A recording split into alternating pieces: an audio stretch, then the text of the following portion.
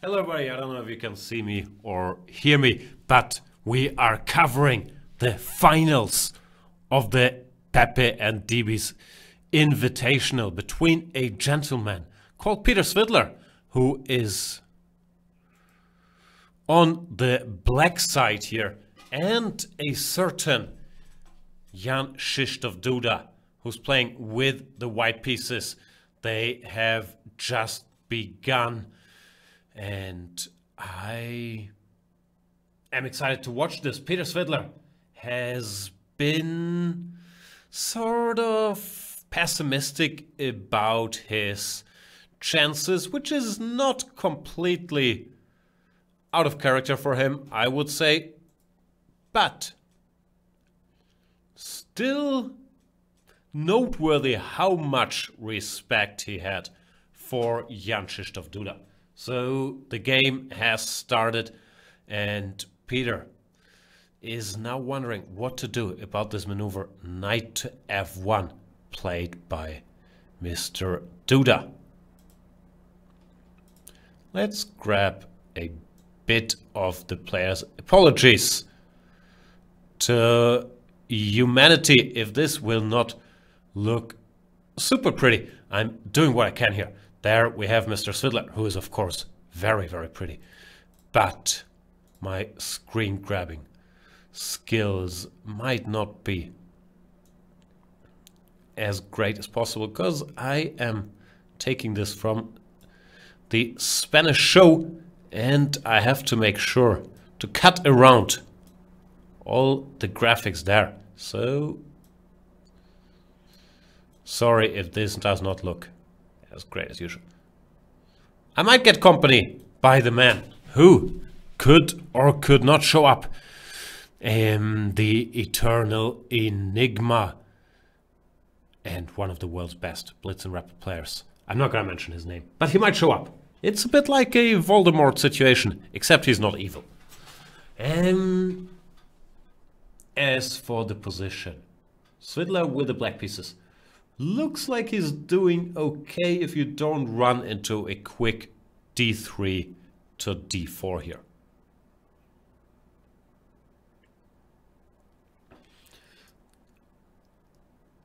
Knight to e4 played, bishop e7, I like that. Also keeping an eye on the g5 square if later we want to go f5. Well, the bishop on a7, especially after d4, can be a little out of play. And Duda goes d4, e takes d, knight takes d4, cd would just be structurally good for black, so he goes queen takes d4. And this is the type of position I was talking about after d4, where I guess you slightly prefer white, because the black king is a little weakened by this pawn on f6. It's not very much, and it's not going to be so easy for white to ask a question. But you still take white, because the black structure is weaker here. I'm not sure what you do. Bishop d2, rook a1 comes to mind. Knight g3 also comes to mind. But I would try to connect my pieces first with bishop to d2. If I were Mr. Duda.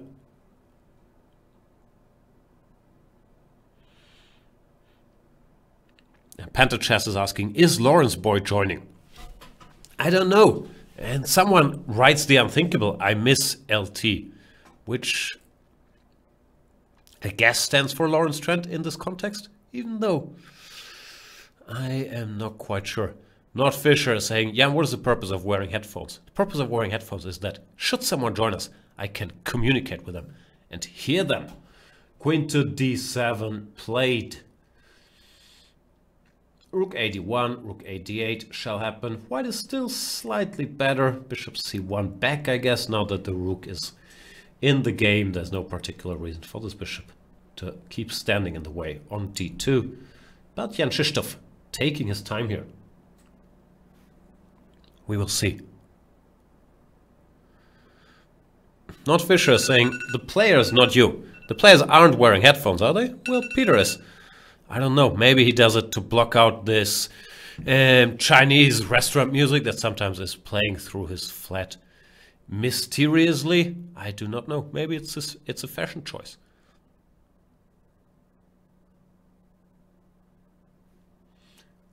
Bishop c1 played. So Duda finds the right moves, just not as quickly as me. I should not say that. Duda is a fantastic blitz player. His chess24 blitz rating, I do not think reflects his true skill level. He just probably has not played as much on this side, or his rating would be higher. What happens if I try to get more Duda? Can I do that?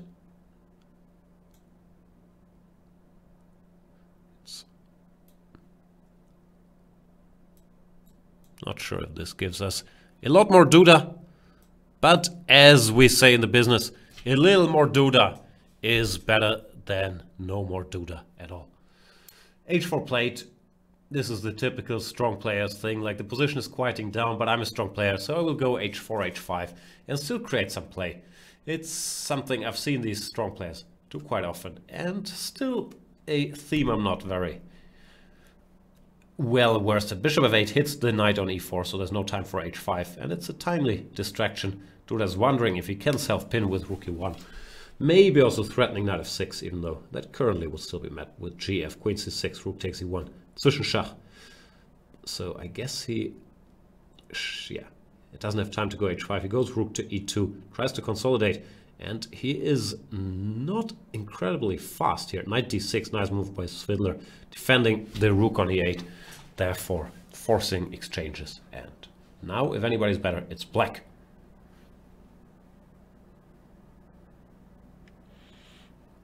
Panther is asking, how old is Duda? Looks 15, he's 21. The man from Krakow. I said Gdansk on the show the other day, which was of course wrong. He is from, do you say Krakow in English? Do you say Cracovia? What's the correct term? Pleasant endgame for black indeed. I'm not sure how much it is. White should hold, but white is also way behind on the clock. So Peter, off to a good start here.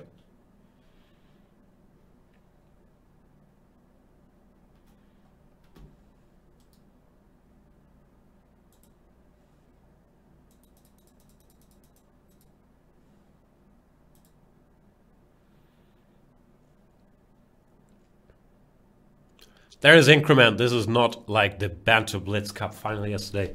It's not 3-0. Those are 3+2 games. So there will be no flagging. But of course, this side that is low on time still might miss that time to make, you know, decisions and all that good stuff. And here Peter has a passed h-pawn, cementing his advantage. If he's going to be able to win, I'm not sure. It looks very, very promising because bishop on h2 is also shut out of the game, and he is trying to create a weakness on the queen side that he can then target.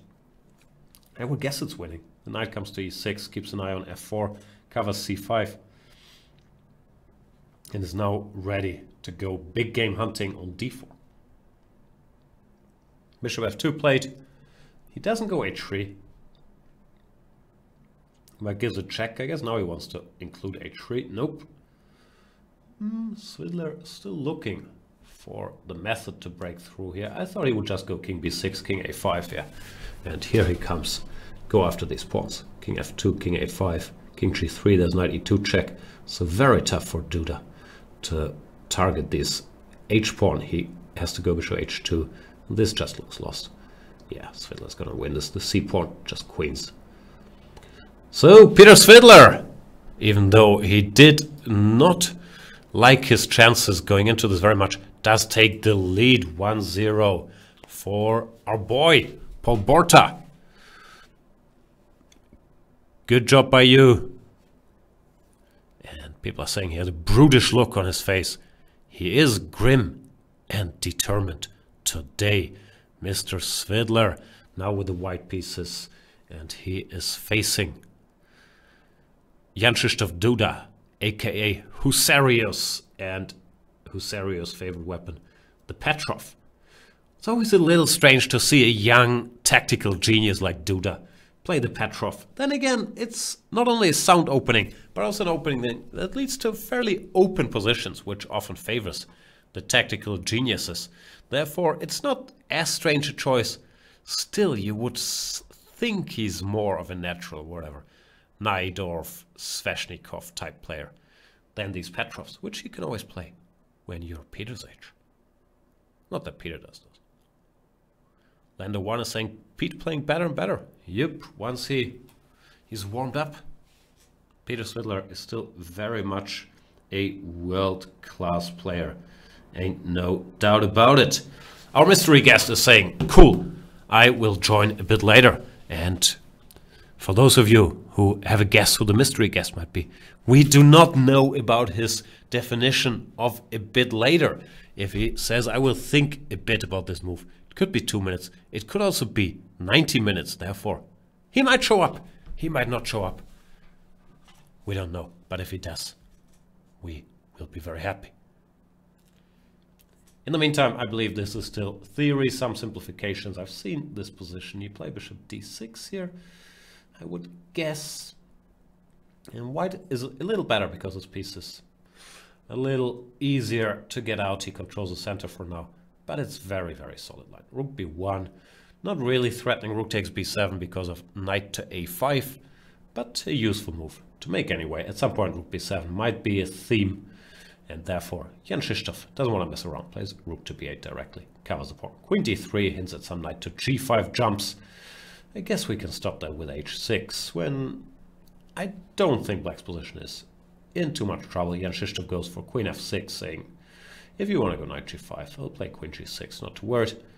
And Svidler plays pawn to c4. b6 is necessary to prepare rook e8, so you can exchange rooks without b7. Hanging in the end, it still looks like Duda is pretty solid here and nothing direct is dropping. Cthulhu is saying he's a bit younger than Mr. Dodge. Who? Svidler? Maverick Pawn is asking why the board is flipped in the live stream. Because we are following Mr. Peter, at least the screen grab I'm doing is following him. Therefore the board will flop after every game, if that makes sense. Not sure that makes sense. Anyway, the board will keep switching. I hope you can keep track of who's white, who's black. Right now, Peter Svidler on the white side of things. As for the game, h3 queen g6, yes, Svidler has not achieved much. This is your typical Petrov, where black does his Petroving, neutralizing white's initiative carefully, move by move, and then usually they draw.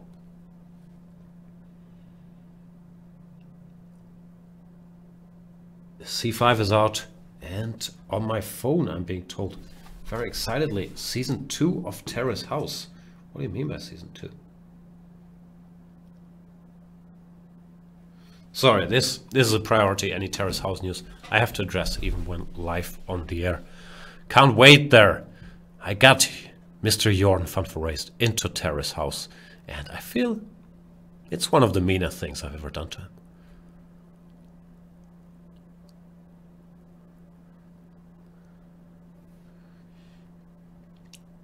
BC, DC, bishop to f8. Okay, I should be able to switch off this alarm, but I'm not sure I am. You know, these phones, they're tricky little puzzles. All right, here we go. In the meantime, more exchanges have happened. Position still looks equal. There's not enough targets. I like g5 here to play f6 next, but I'm also a putzer. So I guess Svidler is thinking about going c6. No! Duda thinks like me. He goes g5, trying to consolidate his structure. Very proud of myself now. King f1, now f6 will happen. And yeah, that consolidates the position. Knight g6, knight c6. There's no breaking through. Knight d3, king f7, or knight c6 first. Also looks perfectly fine for black. Actually, I'd start to think about making a draw with white here, because the pawn on c5 could be a bit of a target if the king comes. And Svidler rightly goes f4, exchanging some material. Now after g5, there's knight d5, probably with enough counterplay. Not sure what Duda wants. a6 certainly comes to mind. So this pawn after c6 is not hanging, so we could go like knight b7. You also think about knight e6 here. And if takes, then c6, a6, yeah, knight e6 he does.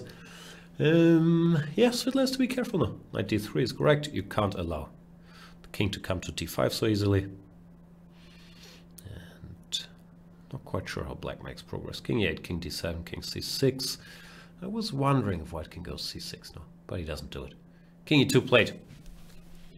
King d7, there's c6, so probably Duda should move his a pawn, probably to a6. No, he allows c6 check, but after that it should just simplify. Yeah, equal position now.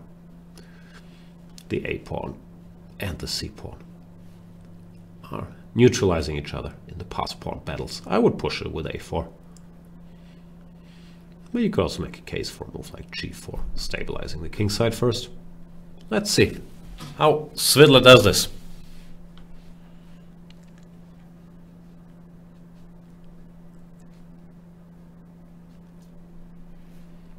G4 plate. I'm good predicting moves today. Feeling myself.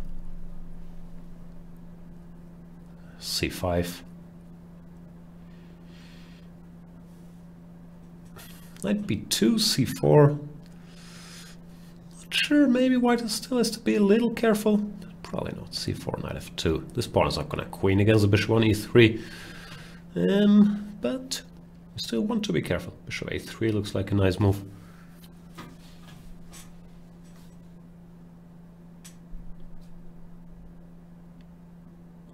Jan Krzysztof taking his time again.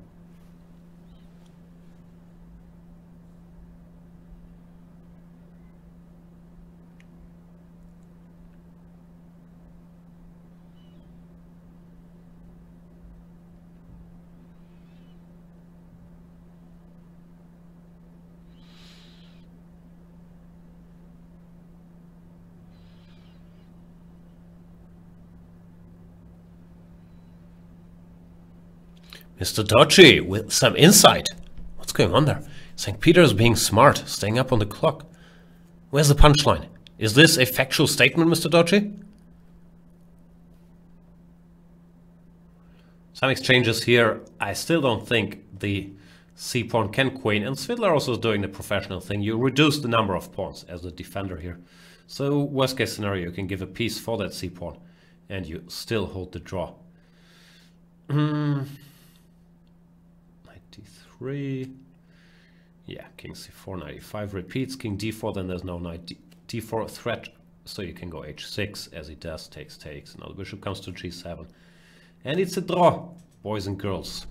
Bishop g7 check, king c4, bishop takes c3. If you want to be a cynic, you don't need to, of course, you can go bishop, what he does as well. Draw shall be agreed. Here we are, 1.5 half. First to 6.5 wins, I should mention, and if it's 6-6, then the next decisive game wins. Mr. Dodgy is saying, I do one factual statement per show. And the crippled king is saying, Jan on fire today, predicting all moves. I will do this new thing to just focus on the chess game. Queen a4, a bit of a sideline. Knight fd7 is a move here, but they usually play d takes c4, as Svidler does. Queen takes c4, bishop g7, knight f3, castles. Not many options. Bishop e6, bishop f5. But Svidler goes bishop f5, knight c3, knight bd7. Not an expert here. Bishop d2 was a move. Bishop f4, queen b3. Let's see what Jan Krzysztof tries. Rook e1, intending e4 also comes to mind. But then black goes knight to e4. Not much happening. It's a position Svidler has some experience with. I think he beat Anish Giri once here from the black side. And rook e1, knight e4 is indeed on the board. I guess Jan Krzysztof is not a giant expert here in general. But okay, that's the only thing I know something about, so I always like to point out, he's not a theory expert, blah, blah, blah. But he's not a theory expert. He's just incredibly good at, this thing called making chess moves. But yeah, Jan Krzysztof taking his time. Clearly not that booked up here.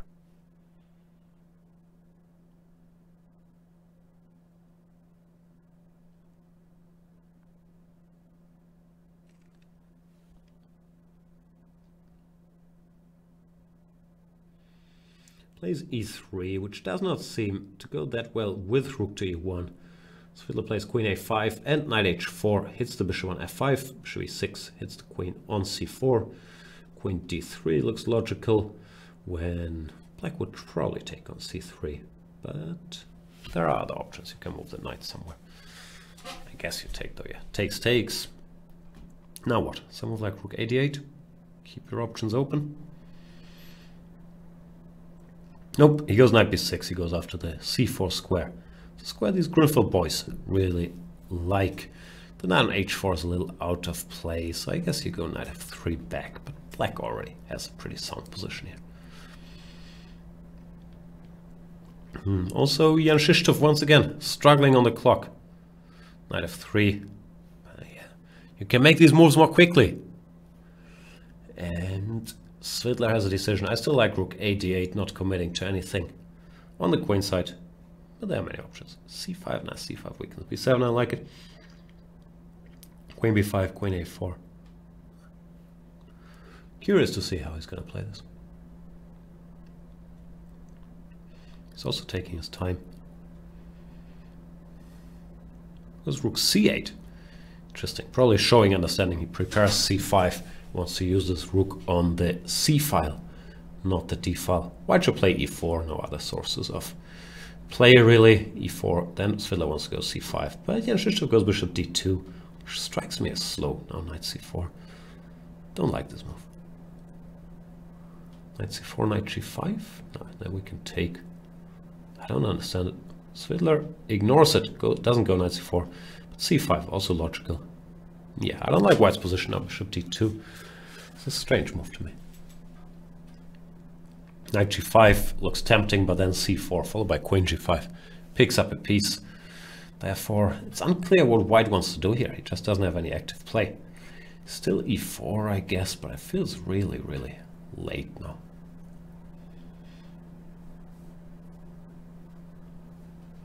Things are going Peter's way. e4 played, but yeah, why include bishop d2? It just made things so much clumsier. Bishop c4, queen e3. Now you could play a move like bishop a6 to put the knight on c4.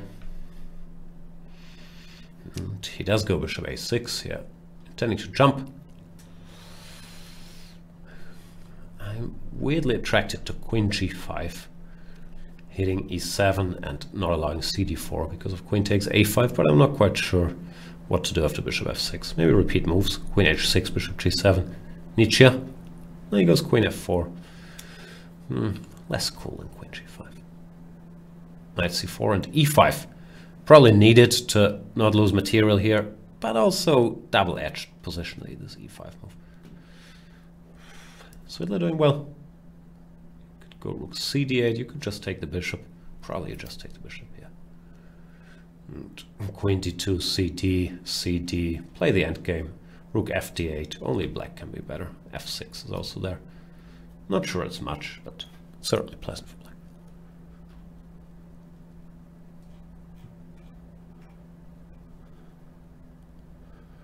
Pentachess wants to know, when is Lawrence Boy Invitational starting? I don't know, it would have to be an open tournament, no? If Lawrence invites all his boys to play, that's going to be thousands and thousands of players. Everyone who Lawrence Trent has ever called my boy being allowed to play. Not sure that could ever happen.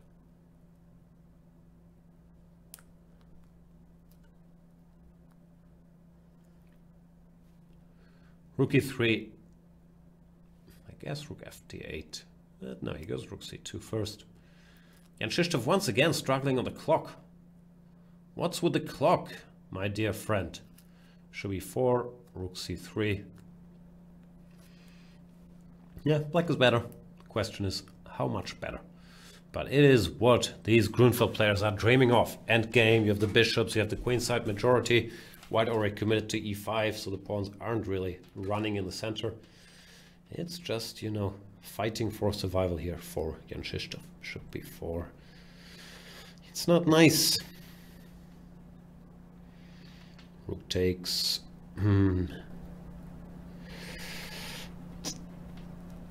Yeah, bishop c4, clearing the way for the a pawn. I guess you have to take and go king e3, but you must suffer.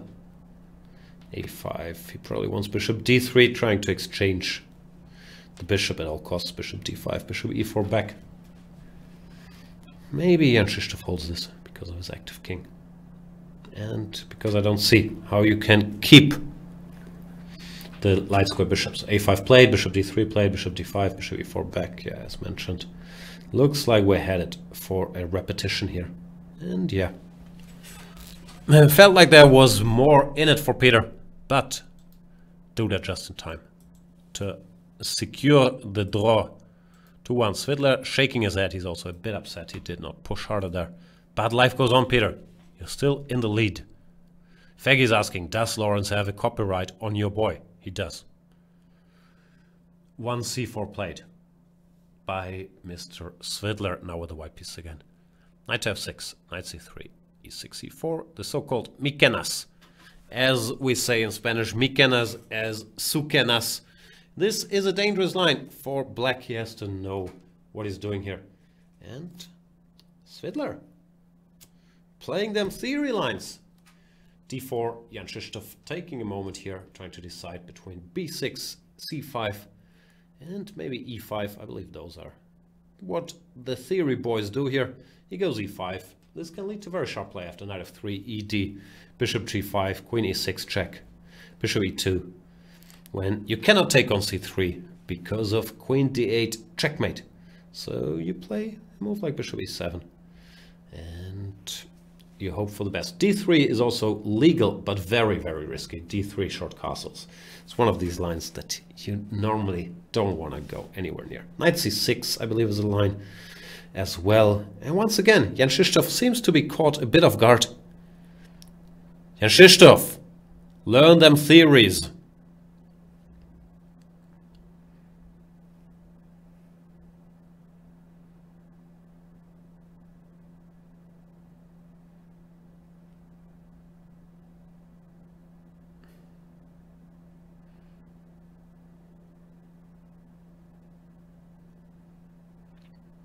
Mine River saying some bad GM in his video series recommended b6.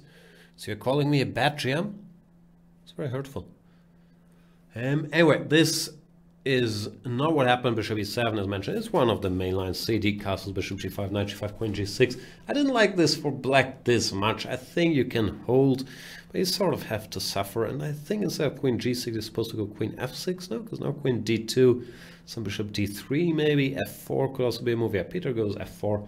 This looks a little dangerous for Mr. Husarius.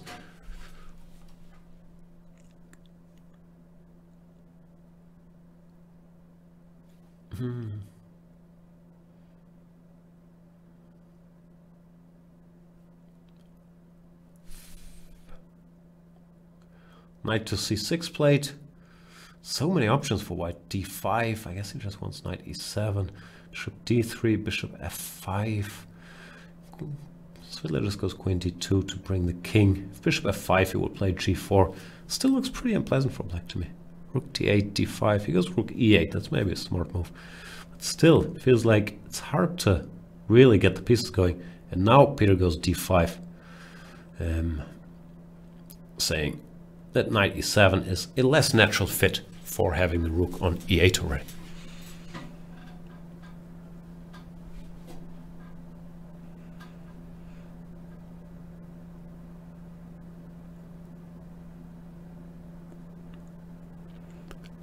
Fishmaster saying, actually, Jan, I like that you're honest about your flaws.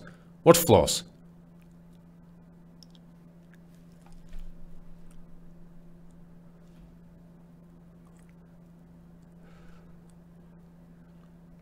Mm. 810609 with a very unifying message. What is it with all that people? You should call them you people. That brings the point home even harder. Coming here, telling us how bad everything here is. I do not get the point. Don't like it? Great. Go where you like it and let us enjoy. That is a great point. But 810609, what you don't know is many people are forced to be here. Therefore, those people have the right to complain. Those who are here deliberately, I agree with you. But the many people we forced to watch this on a daily basis as sort of a Clockwork Orange type treatment, they at least should have the right to complain.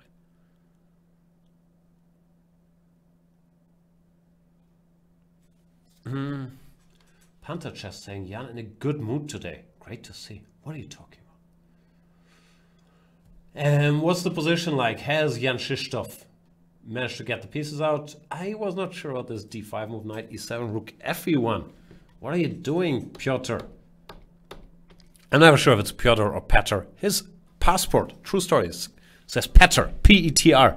But I believe a lot of the Russians call him Petr or Petya, as Grishuk, who might or might not join, told us about. Well, now that I've been told I have flaws, I'm very self-conscious about my hair day and these things just being all over the place. If there's a problem that I can't fix, then we can do it in the mix. Svidler is not, this looks like a Petrov now. Somehow Duda transformed into Petrov. He's not putting as much pressure as I expect him to. Jan Krzysztof has very much consolidated, and in these positions, once you consolidate, you can sometimes be better, because these so-called hanging pawns can become targets, like c4 can be weak, or you can go c6, undermining d5. I'm not sure if he wants to repeat moves here. Knowing Peter, he hates his position now, and he's happy to repeat moves, so he will probably go back. Yep, but I'm not sure if that is an acceptable outcome for both players.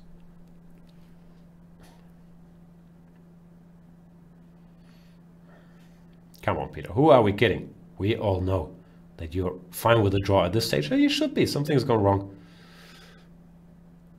It looks like they both are. So they repeat the position thrice. Svidler still in the lead, 2.5 to 1.5.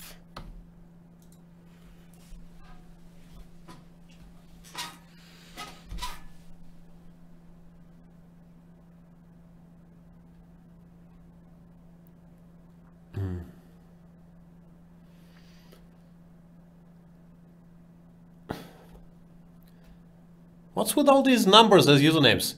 Jan, don't be self-conscious. If anything, you're the best-looking GM I've ever seen. How many GMs have you seen? Have you seen Jordan Van Forest? He's so hot.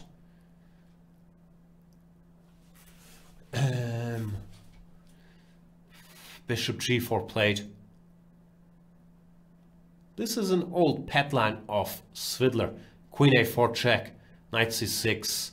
Knight e5 is one option. I think rook b1 is a move, queen b3 is a move, rook c1, castles, queen b3, all kinds of lines. But probably Svidler is relying on the fact that Jan Krzysztof, who's a very young man, was not following the theoretical debates that people had here.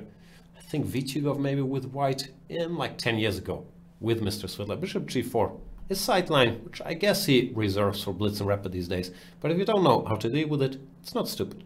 I used to play as myself, which is obviously a seal of quality. Queen e2, now you can go cd, cd, knight c6, rook d1, short castles, d5, queen a5. This was supposed to be fine for black back in the days. And I would guess...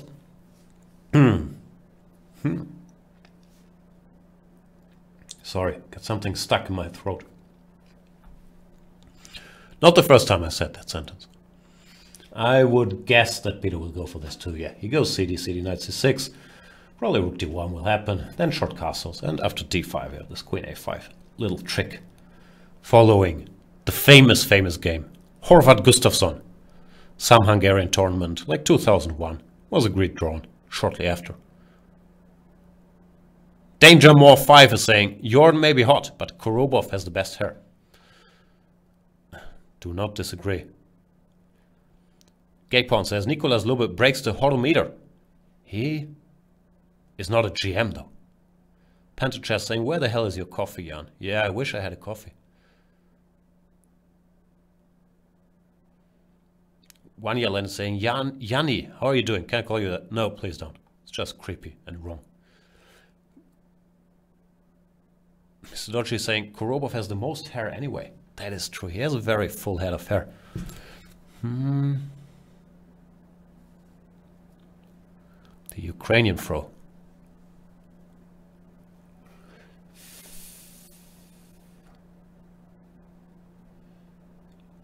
we have reached these reasonably quiet positions where the rook on d1 is a little misplaced. I had to go there to defend the pawn on d4, but generally in these positions you want the rook on b1, the other rook on d1 to, you know, at least annoy the black queen side a little bit. Therefore these things are supposed to be quite alright for black.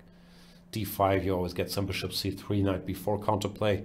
Therefore it's pretty alright.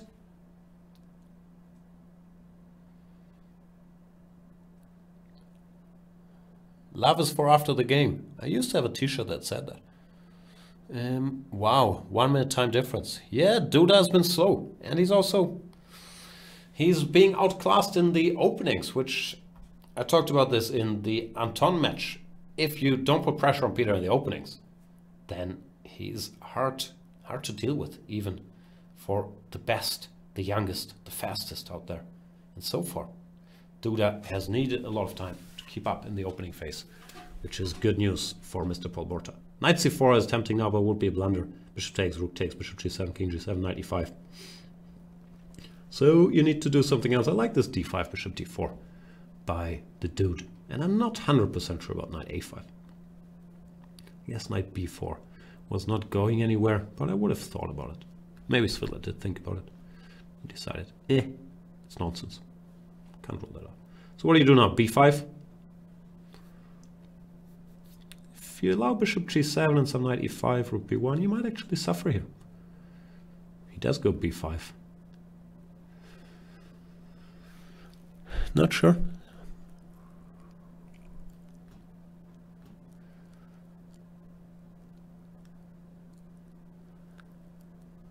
Lando 1 is saying Svidler looks comfortable. Does he? I think at this point he probably thinks he's lost. He usually, if there's something going wrong, he thinks he's lost. But he also knows that he underrates his position. So he's aware of his own contempt for his own position. And it does not affect his play that much. It's an interesting phenomenon, which I also struggle with slightly. It's a strange character trait that you know you underestimate your position, still you do it in every game again. And you envy the people that are the other way around, that overestimate their position so much because their life quality is so much higher. They spend a lot of time thinking that they have a great position, while the likes of Svidler and me spend most of their time at the board miserable, hating their position and themselves. It's not necessarily connected to your results that much, even though I think overestimating a position gives you better results, but certainly connected to your level of enjoyment for the chess games you play. So, knight f3, knight d6, Jan Krzysztof really taking his time here, and Svidler found a nice little maneuver to bring this horsey back into business. Bishop d3 played. Do you go knight c4? I guess he never wants knight c4, bishop c4, even though after pawn to f4 could become more of an option. Still a bit unpleasant for black. Bateman 47 saying Duda getting outplayed. I'm not so sure. I think Duda might be better here. Bishop g7, bring the king. These pawns in the center are pretty powerful, and the bishop on e8 does not do that much here. Svidler, of course, a lifetime of experience in all these Grunfeld structures. But I'm not quite sure who's outplaying whom. Rook c3. Might have to change my mind soon. Also, Jan Krzysztof, no time left on the clock. Why is he so slow? What happened? Now there's f6, knight c4 themes, bishop b5. Yeah, now he's getting outplayed. Uh-oh. All these pieces creeping in. Creepy, creepy pieces. Rook d4. What do you do? a4? b3? So many options. I kind of like b3, maybe rook b3, then trying to, put a rook on b2, push the e-pawn. Svidler goes knight e3. Duda immediately replies with d6. Unleashes the d-pawn dragon. And Svidler will probably take on a2, but does he have more than a draw there after d7? Let's calculate. Rook g2, king h3. Or take first. Rook g2, king h3. Rook f2. Doesn't look like more than a draw. King g3. And will he give the perp? Nope. Actually, Jan Krzysztof deviates. Goes for the win, but that's a blunder. Rook a3, king g4, h5, and you get checkmated. Wow, that was an out-of-character blunder for Mr. Duda, and he loses another game. There we see him shaking his head. That even with such low time, you see him do very rarely. He's such a sharp tactician. And that means Peter Svidler goes up 3.5, not 3.6, to 1.5. 2-point lead for the Svidster. A boy.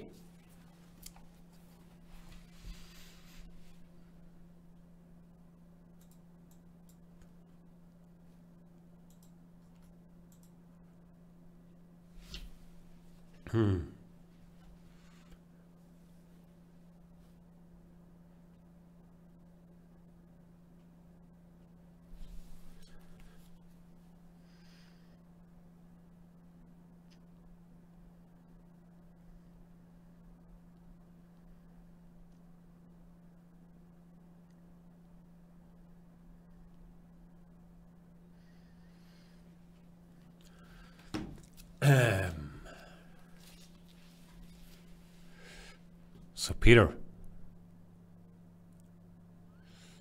with the 2-point lead,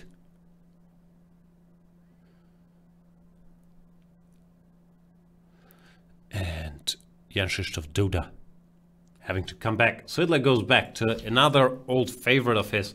Not a very impressive line, but a line he has good memories of. This King's Indian attack with a slow pawn to c3. And he won a nice game against Sergei Karyakin in the World Cup Finals 2015 here. After, I think it was the first game actually, he took a 1-0 lead, then a 2-0 lead. Then Lawrence Trent jinxed him, and the rest we shall not bring up on this program there. Svidler looks up into the sky.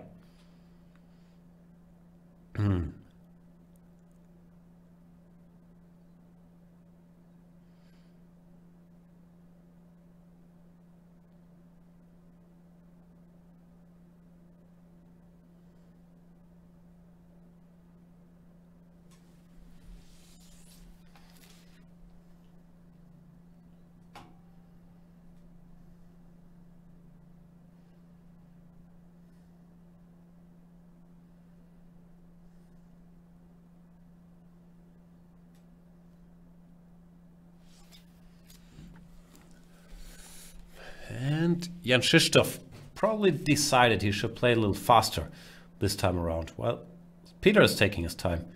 Yeah, this opening did not work out well for Peter. He's just slightly worse now, in my humble opinion. He has the c5 square for the knight, but knight c5, there's always some knight takes d4 tactic. And this isolated pawn is not such a pretty sight. So let's say a6, or even pawn to b4. Maybe you go pawn to b4, followed by a5. Just grab some space. Yeah, I think black is very fine. And Krzysztof still taking a lot of time, though. Those are 3-minute games. What's with all the thinking?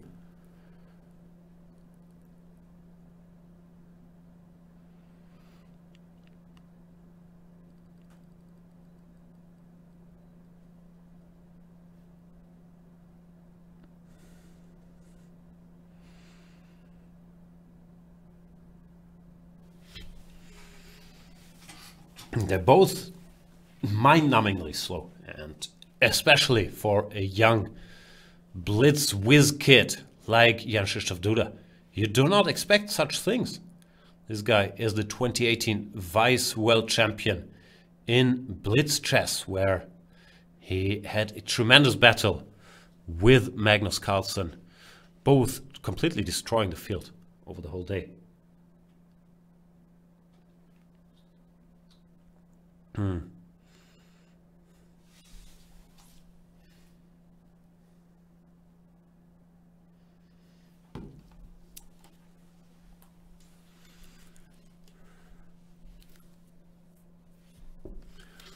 now they have exchanged the b5 pawn for the d4 pawn, which I guess strategically speaking is good news for Peter, because he's not in danger of being stuck with that stupid weakness.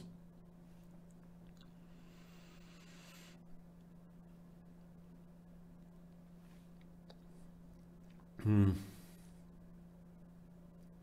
question is, how about them tactics? Knight a4, b3, knight c3. This looks more like the Duda we know. Being tricky. You have to play rook d2 to cover b2. And what's taking so long, Peter? You got to keep that pawn, rook d2 played. Maybe rook cb8. Queen f6, same idea, b3, knight c3. Yeah, I would guess you look for some counter fishing with queen a6. He goes b3 first. Now he wants to go queen a6, knight c3, queen a6, using this loose rook. That's why I wanted rook cb8 instead. So this counter attack is not there. And it should leave Peter still very much in business. Bishop back to g2. After some rook move.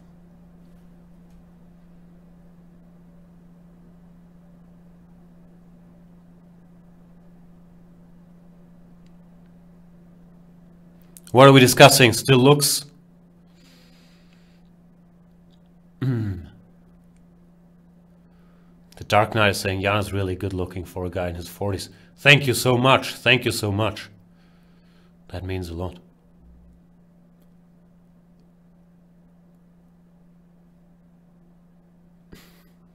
Why do you think I get to do all this commentary? Because of my chess skills? Because of the German accent? It's the looks, baby. It's the looks that pay the books. Knight c3. Queen a6, rook c7, bishop g2 happened. Yeah, as I said, white should be okay now, but this knight on c3 is still very active, and Duda's trying to seize control of the center with rook to d4. I guess you take and play something like queen a5, continue to ask questions. Rough equality, like white has the better minor piece for the structure, but the black pieces are very dominantly placed in the center. So maybe in a blitz game with this time you actually take black because of the potential knight forks and trickery. So knight d1. I'm not sure.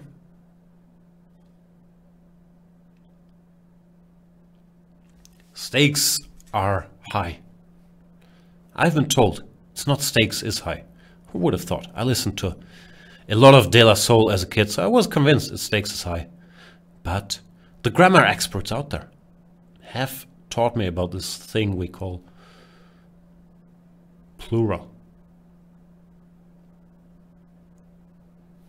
Bishop e4, covering the square, but there is no direct mating threats. Now he goes for queen e8, checkmate. Ideas, f5, queen e8, or no, you go rook c8 back. You wanna keep it tight down there on that back rank. No, he goes g6, allowing bishop g6. That's a surprise to me. That looks very dangerous. Who mates here first?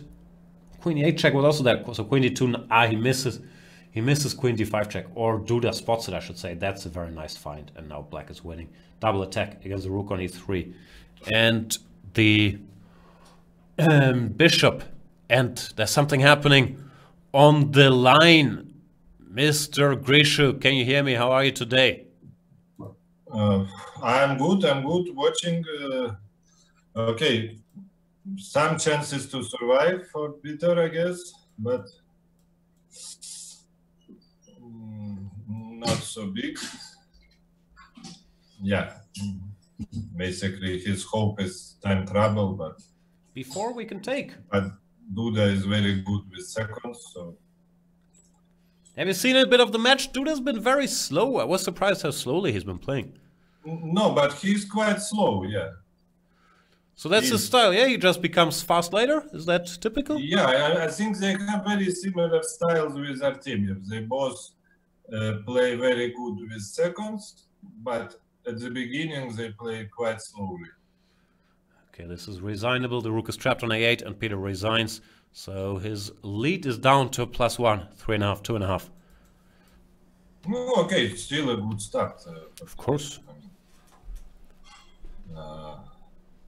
And actually yesterday Artemiev won a big online tournament on chess.com. Never heard of it. Knight f3, d5, d4 played. Bishop f5. That for some time that was Nepomniachtchi's repertoire. No, you play the Grunfeld against 1 d4, and if they go knight f3, you go d5, d4, bishop f5. It's intriguing. What is this position? This looks like some weird queen c2. No, I think that's how it goes after knight h4. And I think there is some. I mean, there is some theory here. It's not a random position, basically.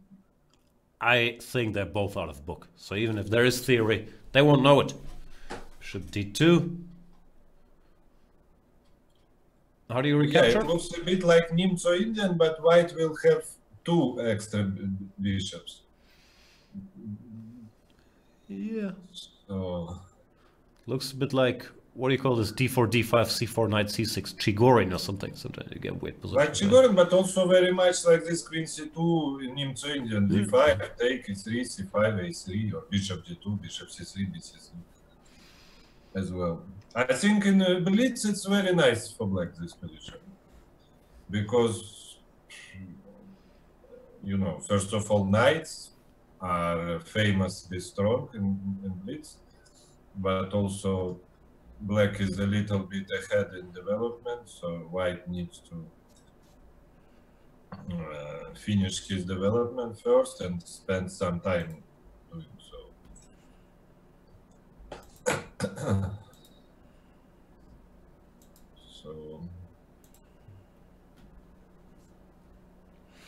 I don't b3. know. Maybe knight e4 makes some sense. No, sorry. It's the blunder. Please focus, Sasha. This is important commentary. Don't blunder any pawns or tricks. Only pieces. Pieces are okay. So I don't know then. Queen d7 looks reasonable. Castles. Doesn't care. Now you're worse, no? Take everything? Yeah, but again, for Blitz, you know, it's like take d5, take f5, let's say bishop e2, rook f8. And, you know, you will need to be aware every move about some tactics. Even Magnus yesterday was blundering lots of such tactics. What did you think about that match yesterday? The thing was, I was playing this tournament at the same time that Artemiev won, that you never heard of, and so it was hard to focus. I mean, I looked at all the games, but not all of them online. No, I would recommend if you have some time to look at the Magnus feed. I was doing commentary, I was listening, but I've never seen him like that because, okay, sometimes he tilts, but it felt like there was really doubts and it felt like he didn't think he had much of a chance. So this is my interpretation when they were down to 30 seconds. So it was strange to see, and Alireza was so strong. Yeah, but actually, you know, in his matches, let's say against Grandelius, he was just winning everything with when they both had half a minute. Yeah, I mean, he was worse or even lost in like half of the game. Right. But then with 30 seconds, he would just win every game. And here it was not like that because, yeah, I think there is clearly top 3 in bullet. Okay, so now knight takes. No, e6 we can still take. I mean, top 3 is clearly Nakamura, Magnus, and Alireza. I mean, I would really love to see just a 3 players tournament in bullet. But the problem is that some of them, you know, play on different platforms. Yeah, so it's politics.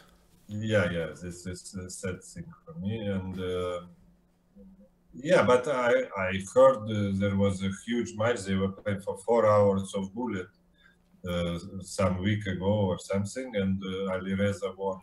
Alireza won like 103.5 to 90.5, something along those lines, in On league chess, they play a big so match. I guess he's getting slightly stronger in this bullet, and so in this, how to say, in this area, Magnus didn't have advantage, and also he could not get some slow strategical position. It was always some tactics going on, which favored Alireza as well.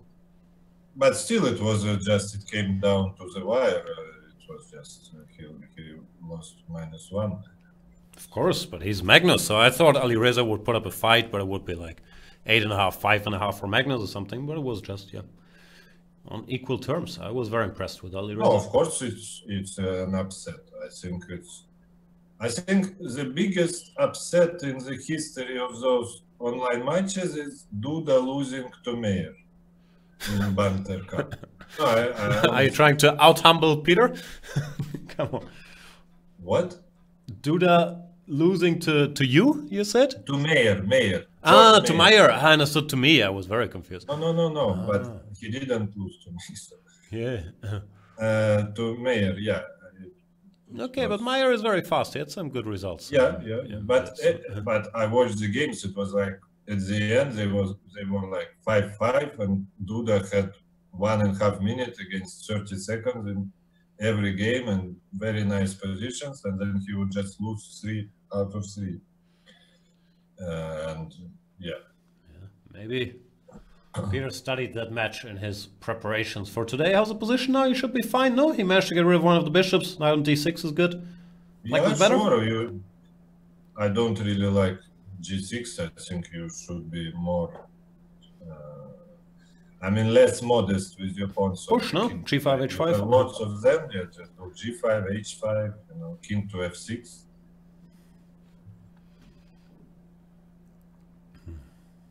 But okay, this is also... now king E7 will run F4, into F4, yes. So.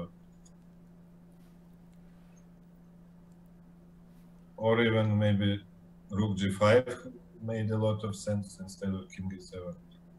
But this is, very nice as well. Now maybe king will go to D4 somehow. Not coming.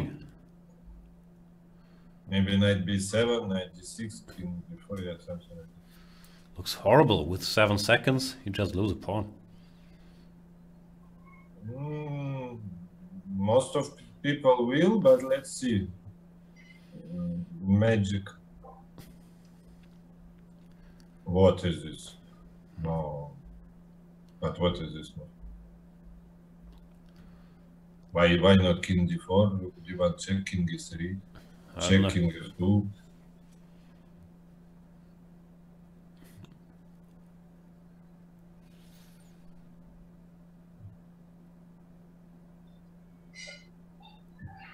Maybe a5. Still pushing, no? Knight f5, knight e3. Still horrible for the dude. Yeah, I really didn't like the game in which Peter led young Krzysztof off the hook in this Grünfeld endgame. Yeah. He had big advantage with 2 bishops, and then he just made a draw in a few. Okay, now maybe king d4, king c5. I don't know, he looks afraid to play king d4, but he's still doing very well. Okay, now I guess it's very close to winning.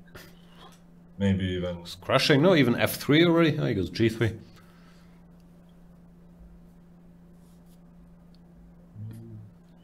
Yeah, he should win.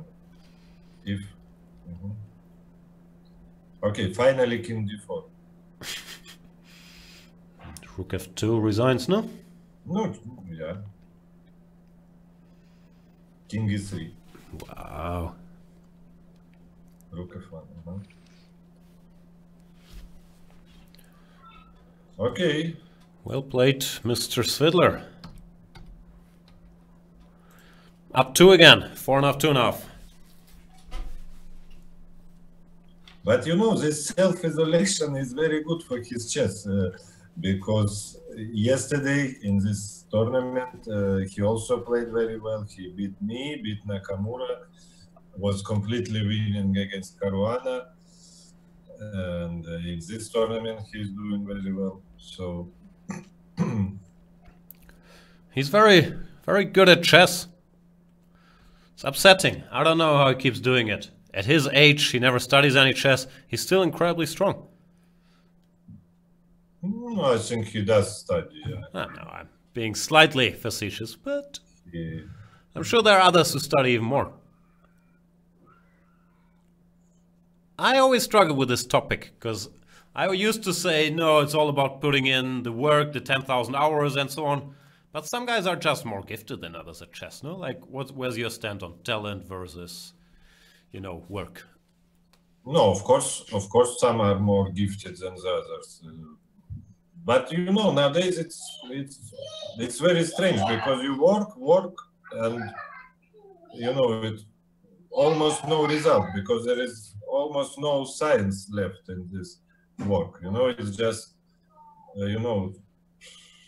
you find some new tricks or something. I mean, because for me the most interesting thing in this preparation is scientific aspect, to really. So I really like when there are problems in some line for black because it's so unusual now. So at least some aspect and not just find some move and then remember lots of computerish lines with that. I think what Peter is doing is very strange in this game. It looks like he's playing a bad version of this. Well, Or maybe he just wants to. But why do you go h3 and then go for this? Maybe he will meet rook f8 by taking and playing f4. Okay. And actually, black's pieces are a bit awkward. Maybe not it's sure actually about FE.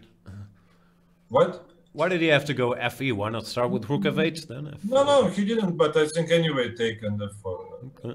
This was the idea. There he comes.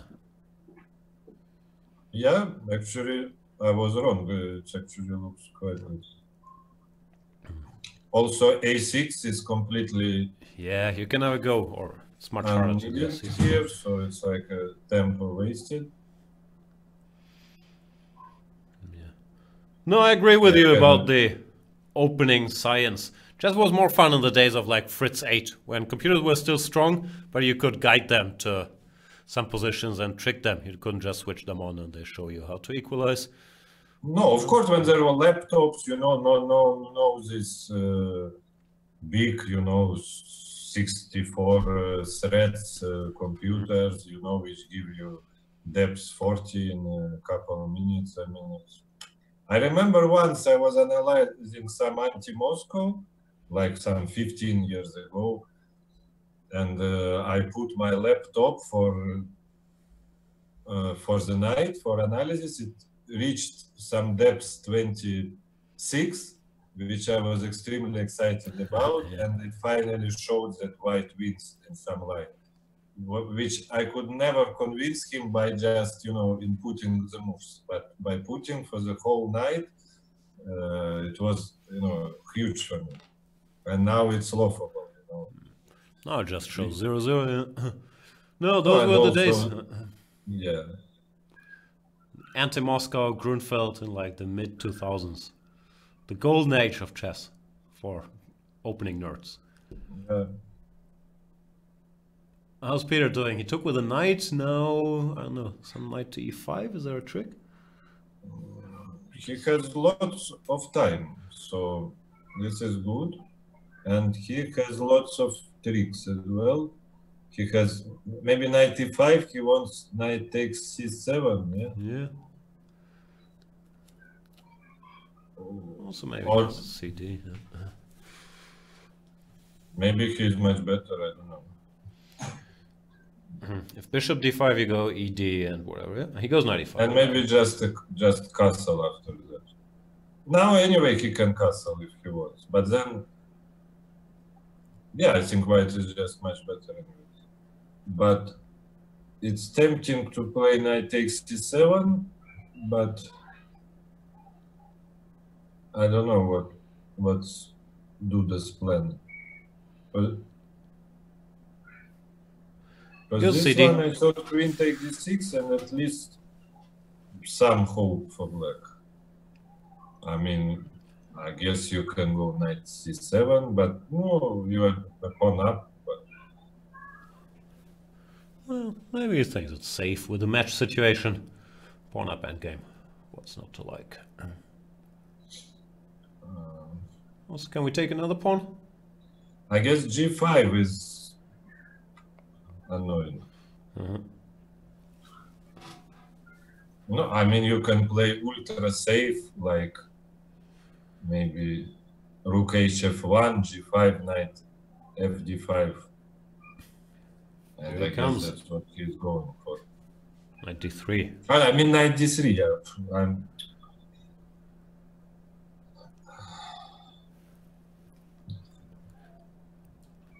Yeah, now knight d3, king d3, and if rook f2, white can take and play rook c2. Be in complete control again. Beautiful. Knight c6. Peter really not in the mood to allow any tricks. King e3, stepping out of any checks. Yeah. Queen side still collapsing. No, when he's in good form, he plays extremely practically.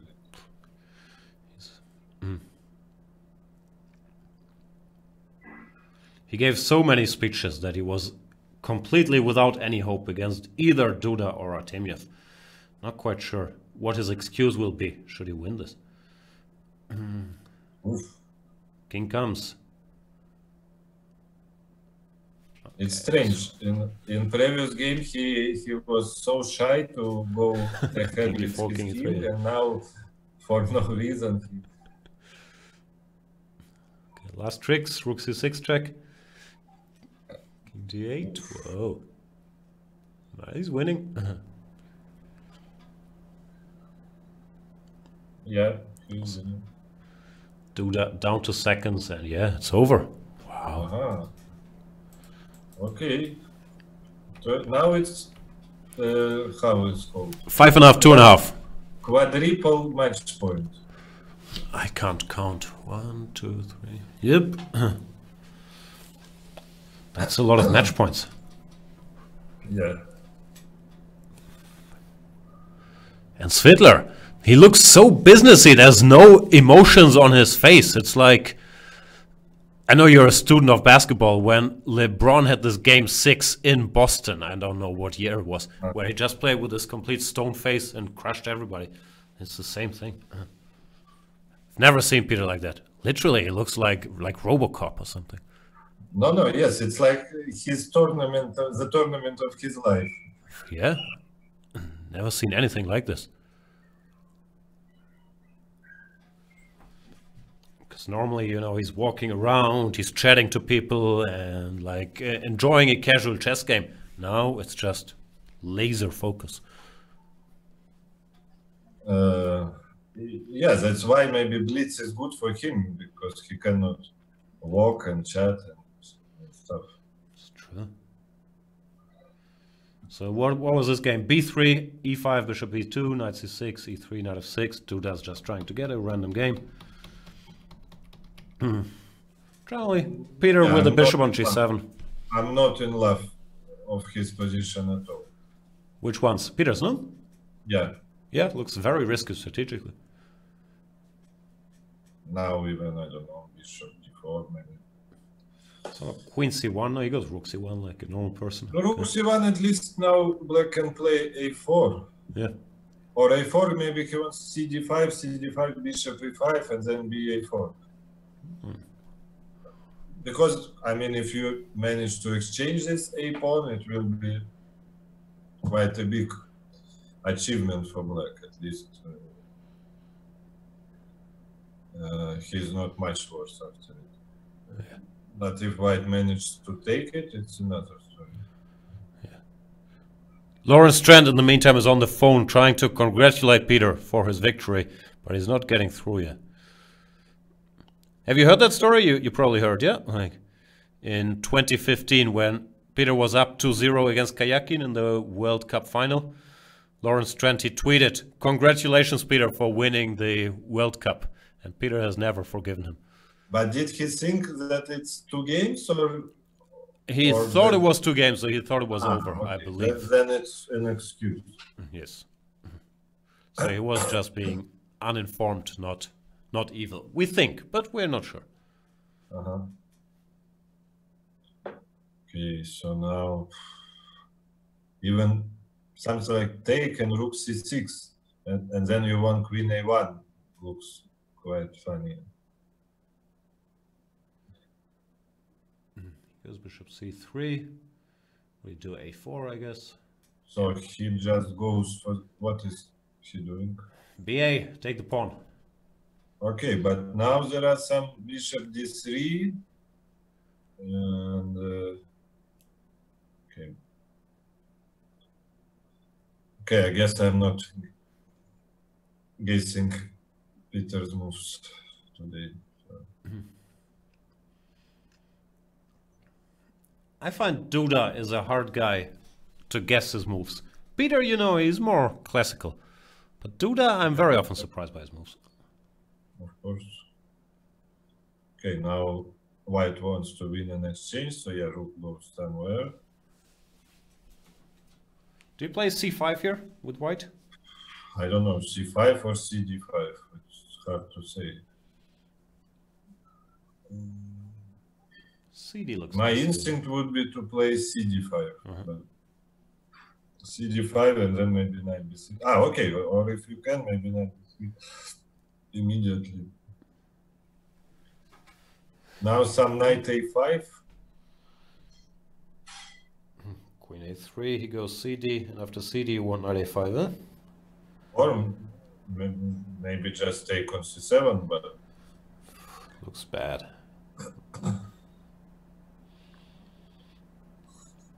Yeah, that's why I wanted to take early on d5 to just avoid, you know, so you don't need to even think about knight d5.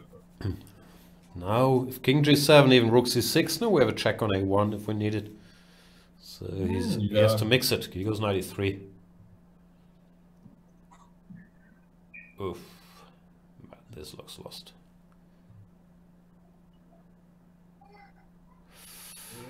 Yes.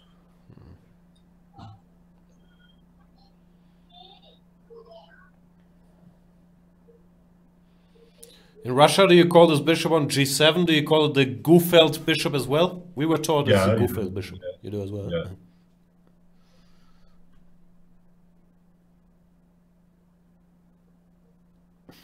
Peter's still fishing here. Yes, fishing is a good word for this position.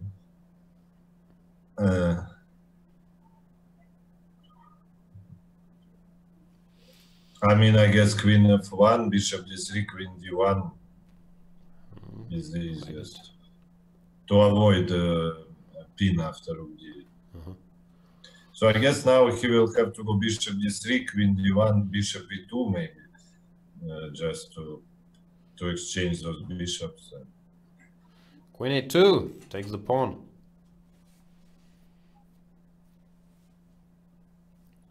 Okay, so now you either play rook b1 and lose an endgame, or take pawn and get mated in the middle game. So I went rook bd8. no knight e3, what is the idea? Bishop Knight d3. e3 to prepare queen e1. Knight e5 played, rook d2. I don't know, it doesn't feel hopeless yet. Bishop c6, rook d8. Yeah, but I would not play knight e5. I mean, it's maybe better move objectively, but just play knight e3 and just, how to say, accept resignation. Bishop b5. So much drama. And I would play h3 as early as possible. Because now some bishop c2, it gets... bishop c4. Bishop c2 played. Bishop c4 is still controlled. No, maybe just take on a4. Check, king f8. Okay, so maybe you will play knight take f7, but I don't know. There were no... Then maybe black can take on c4. Bishop c4, Oh, queen okay. a3. He wants queen c1. But knight f7, yeah, queen c1, knight d8. Whoa. Okay. So maybe queen a4 was more interesting. Knight f7, queen c4. Yeah, and now Peter resigns. Maybe queen a4 was still a chance. As he mentioned here, takes and queen c4. So Duda wins one. Okay, so now Triple match point. to finish the match. But bishop b5 check does not look like an attempt to finish the match necessarily. Svidler's facial expression has not changed one bit. There was no head shaking, nothing. Still Terminator mood. It's good. Krakus is asking, did anybody heard about the situation when Jan was in love with Lawrence? What do you mean was? Still am. They broke up at the beginning of Chess 24 was a love story among them. But he left me. He left me for Fabiano. I was hoping would be eternal with Lawrence, but then he went to bigger and better things to manage Fabiano Caruana, teach him about the big wide world. So it's not my fault.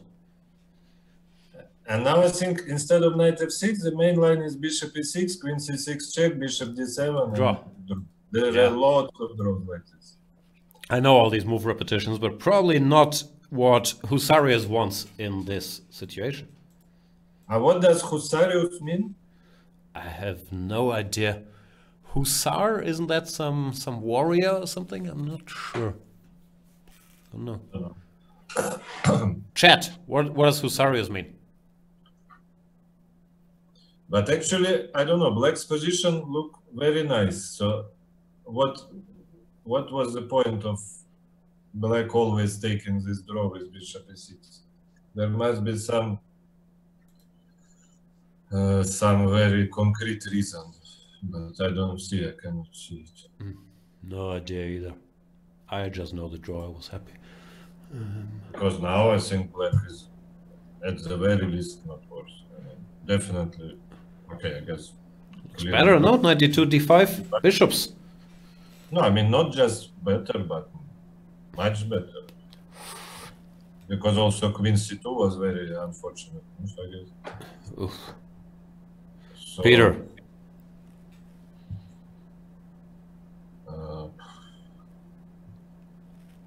And yeah, it's very bad.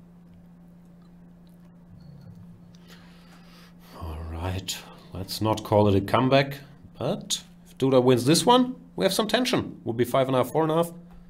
No, lots of tension. Okay, Grandmaster, sorry, go ahead. Okay, okay, maybe this is better, but there was interesting idea to take on d5, bishop d5, queen f5, and then if you take on g2 to play f3. Whoa. But I can take all these other things too. No, yes, maybe, I don't know, it's just an idea. That's nice. Because I was thinking how to avoid just immediate loss. Gotcha. Grandmaster Misha Pop is explaining that Hussars were famous elite forces in Hungary and Poland later. There you go. Thanks, Misha.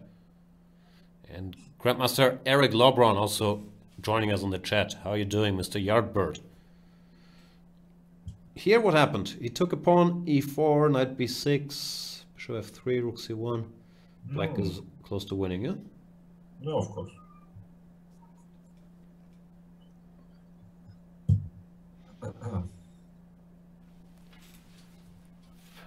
Yeah.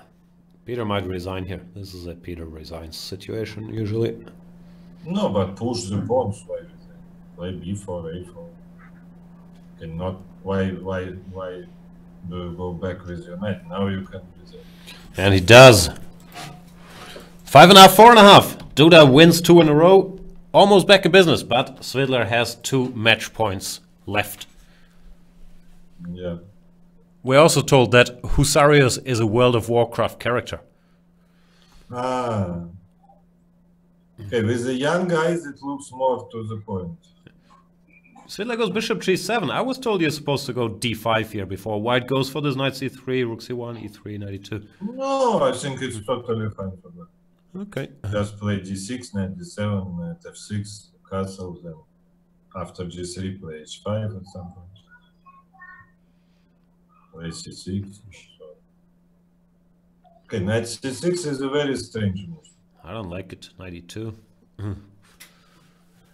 Oh, he's going for direct stuff. But d4, what's the point? d4, c5, I guess. I don't know, but I would not play like this.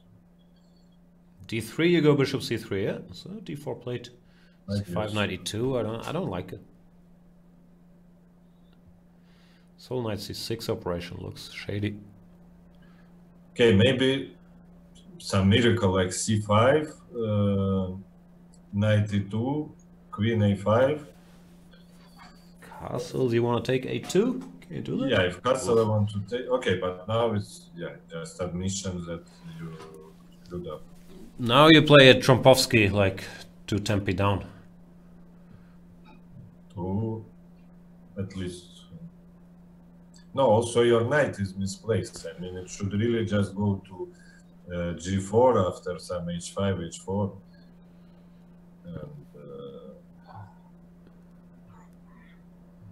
okay, h4 is h4. very strange move by white, because I don't think white should play for kingside attack here, because he has no ground whatsoever for doing it.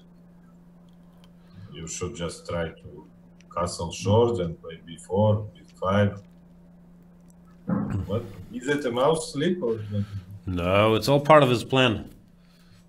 Now that Leela suggests h4 in every single position, I'm always afraid to criticize it. But yeah, it looks random. Why is he doing this? Okay, maybe it doesn't matter too much, because black doesn't. I mean, I would still play knight c7, knight e8, knight f6. You know, just because I think this knight is absolutely horrible on e6. They just went 96. It's not happening. Just play knight c7, knight e8, knight f6. There he comes.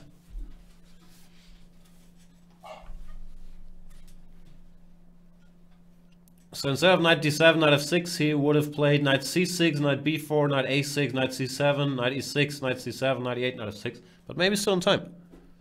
No, bishop e6 first.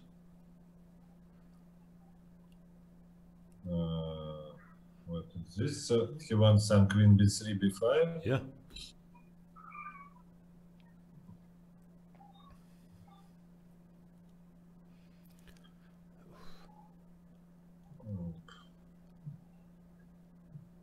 I don't know what to do now. Just make some random move.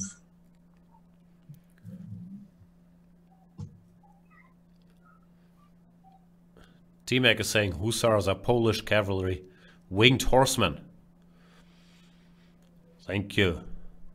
Westacino saying Svidler is getting tilted. No, not yet. I think he looks very focused, but of course he's no longer cruising. Yeah.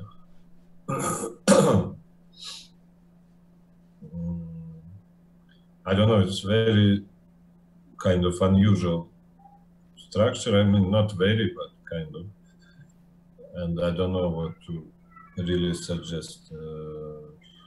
Rook b1 makes some sense.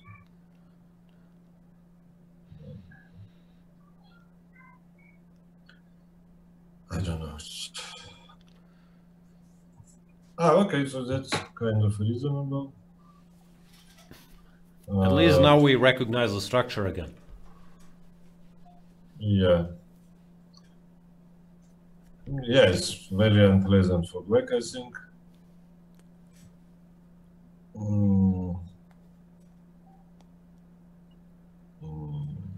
don't even know. Now b5, I guess, is quite strong. Maybe knight c5 is strong. Knight c5 plate. I like b5 better. This structure doesn't look as horrible for black after knight c5 bc. I mean, it will depend heavily on whether you manage to break with some timely b6, because otherwise you just suffer and suffer and lose eventually, I guess. Because white will exchange the bishops with bishop e2 at some point. And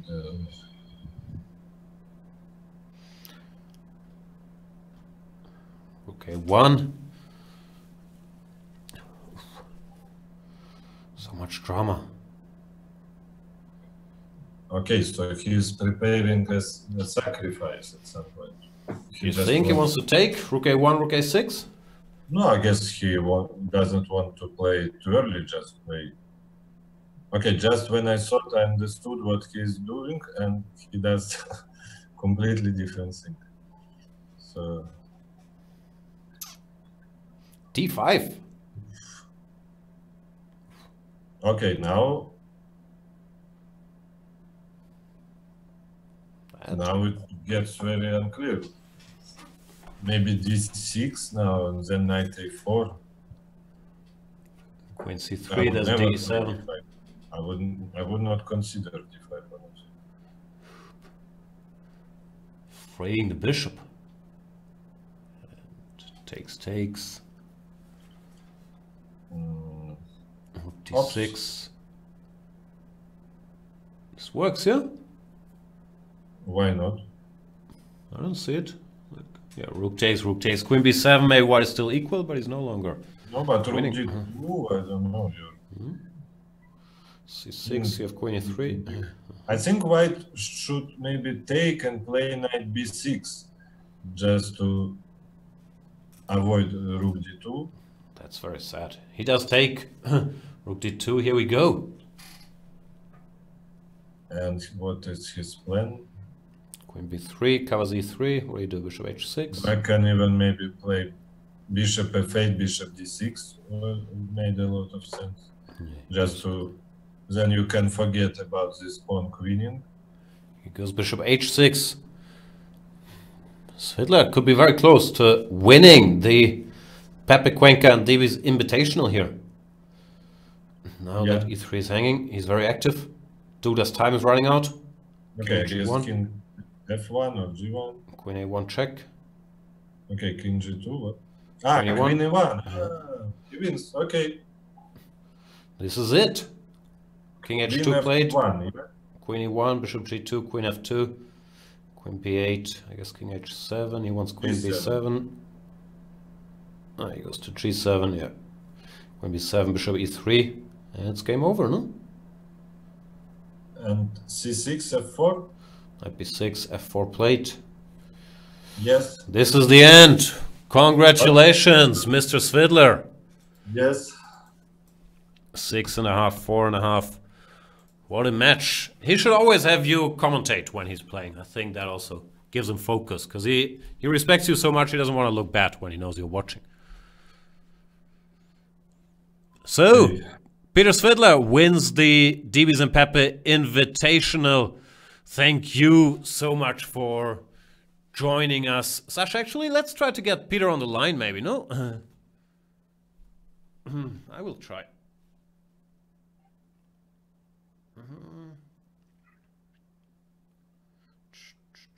Not sure if I will manage. But what was the prizes in this tournament? Okay, they're not that big, but I think first gets 2,000 euros. Oh. So, congrats to Peter. I'm such an idiot with technology, unfortunately. Nah. I think Peter will be talking in the Spanish stream, so we'll leave him to that. Thank you so much, Sasha. We will see you during the Magnus Invitational. When does it start? It starts on Saturday, 4 p.m. my time. I'm not sure what that is in your time. I think it's only 1 hour difference. So Saturday, so it's the day after tomorrow. Exactly.